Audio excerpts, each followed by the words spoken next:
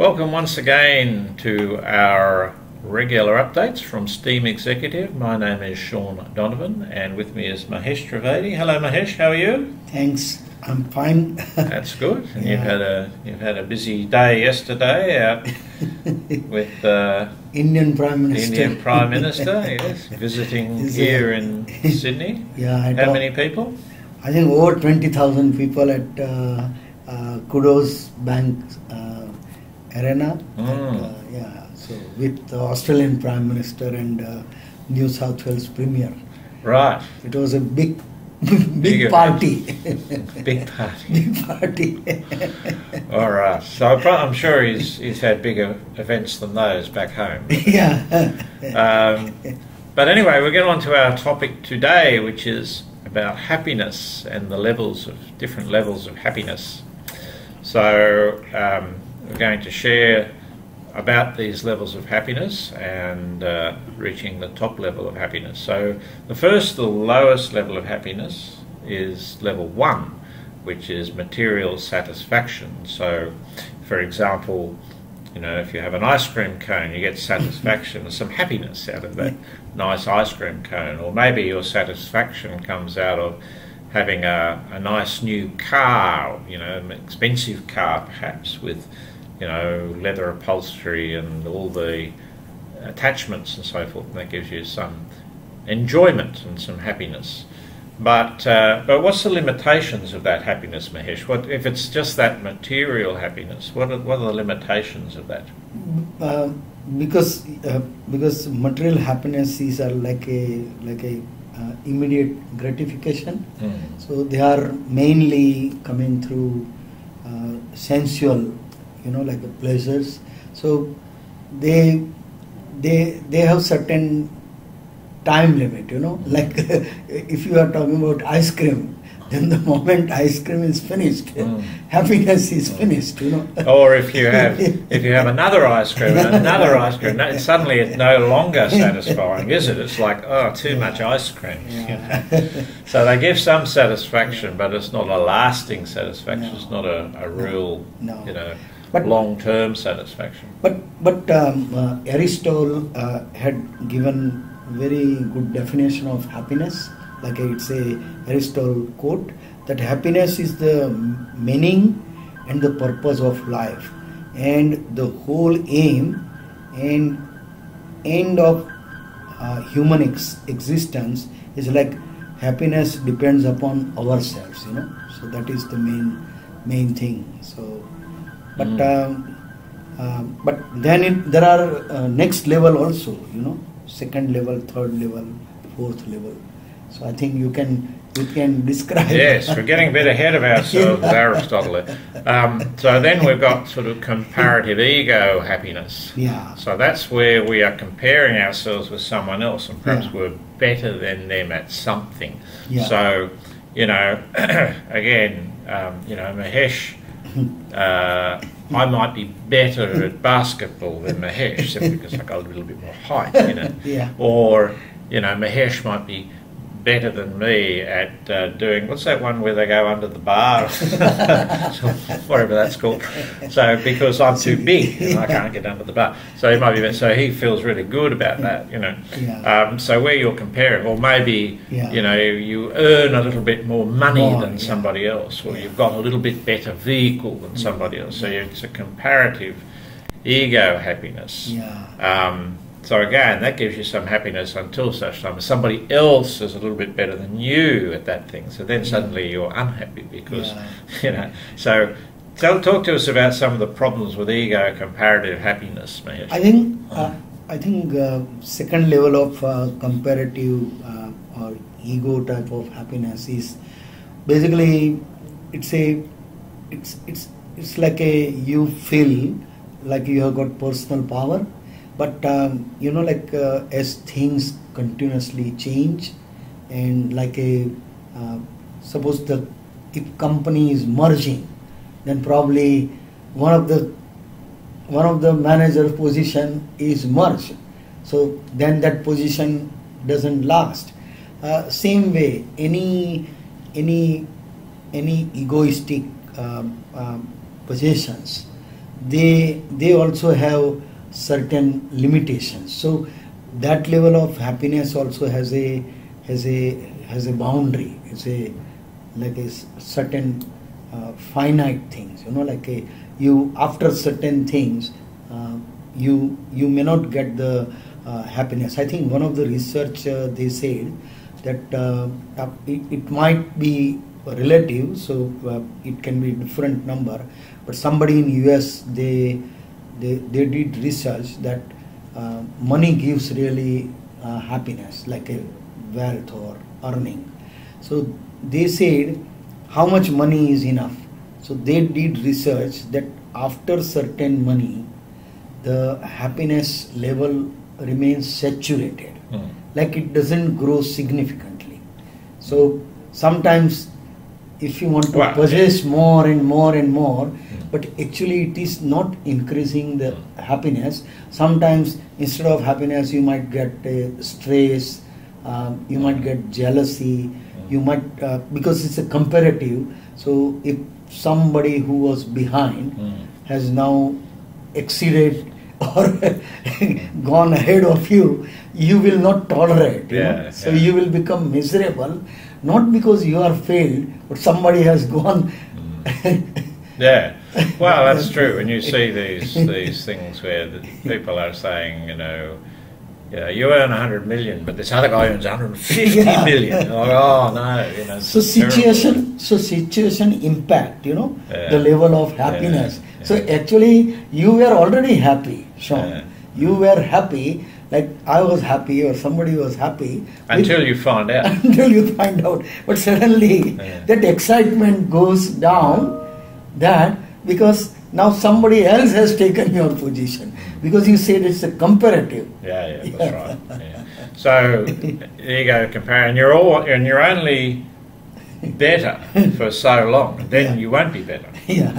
So if it's like a sport, for example, you might be good at a sport for some time, but then you're going to get old, or whatever. Like an Australian Open title, you might be a winner for 5 times. 10 times, but eventually somebody else will be. Eventually somebody will take that. That's right. So that's level 2 happiness. And level 3 happiness is where it's outward focused. So you're doing something for others, you're doing something to make a better world, doing something beyond yourself. So you're getting satisfaction from using your talents and skills to better everybody's life, or to help an individual with their problem. So it's not inward focused now; it's outward focused, and that's good.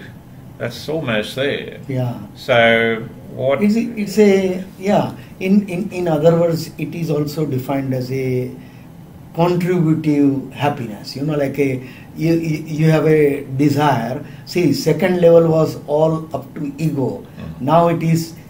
You are outward, means like you want to now help someone, you want to contribute someone, you want to make somebody else happy.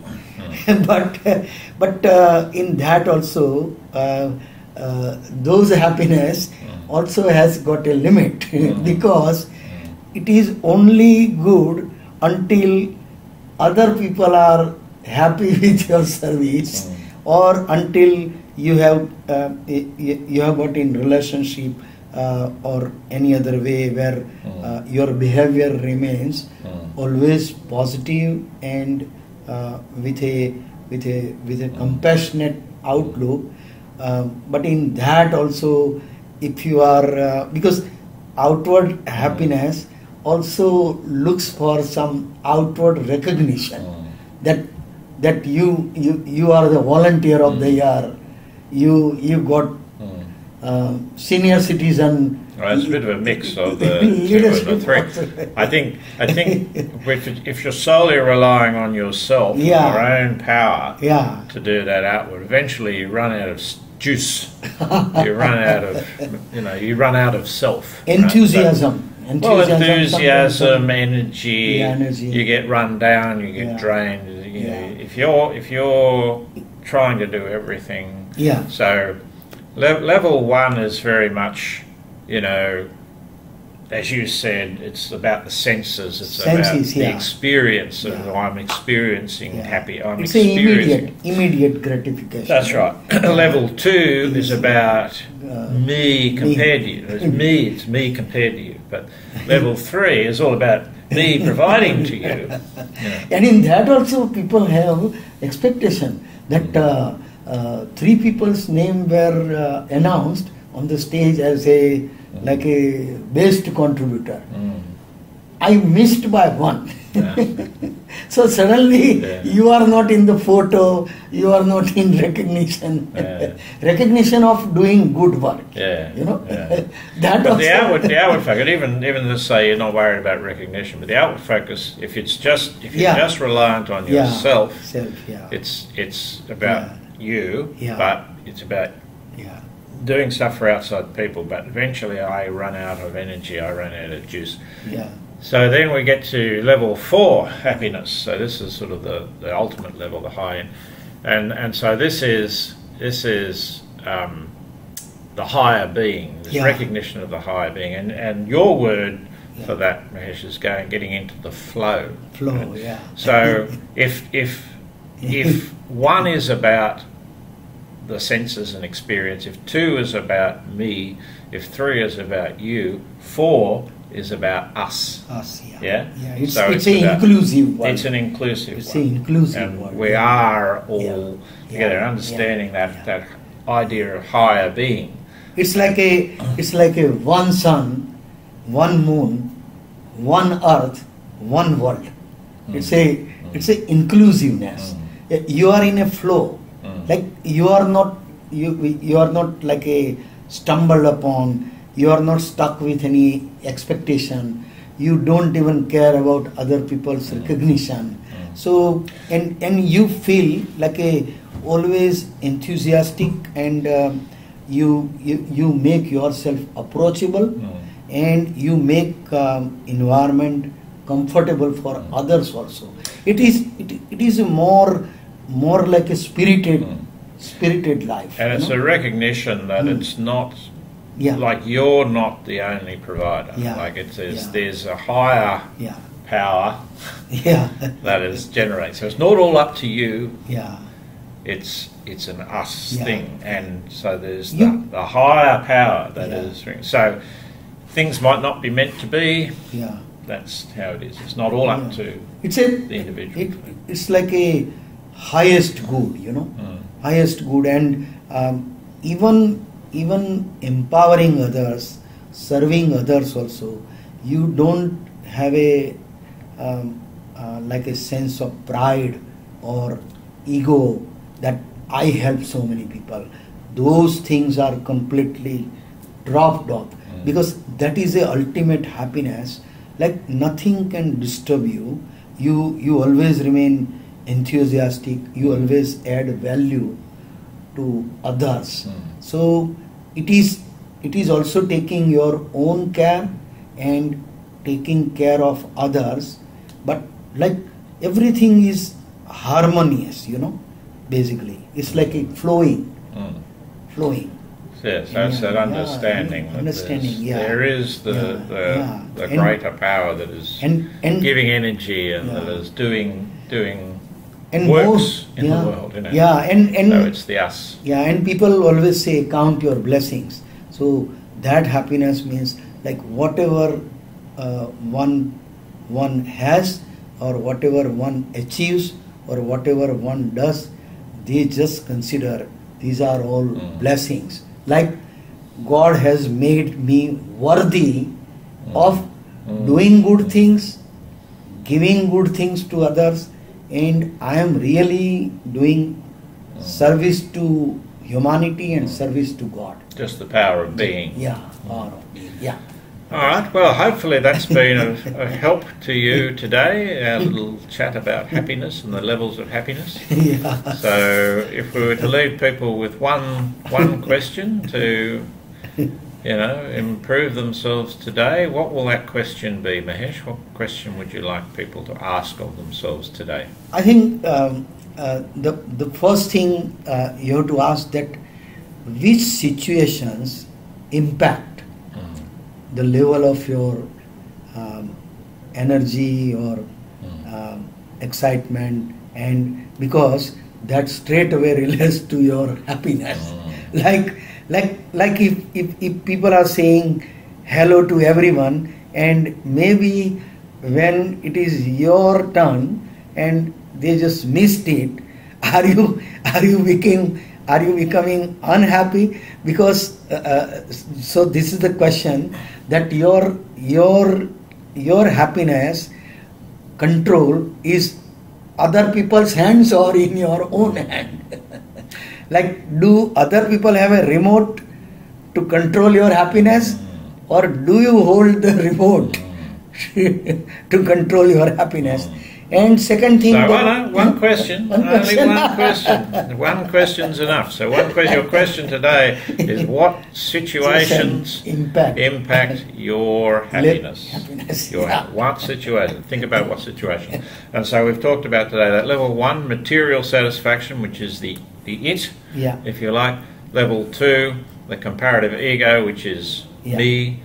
Level 3, the outward focus, which is you. And then level 4, the higher being, the flow, which is us. So thanks for joining us today, and we'll be back with you again soon. Thank you.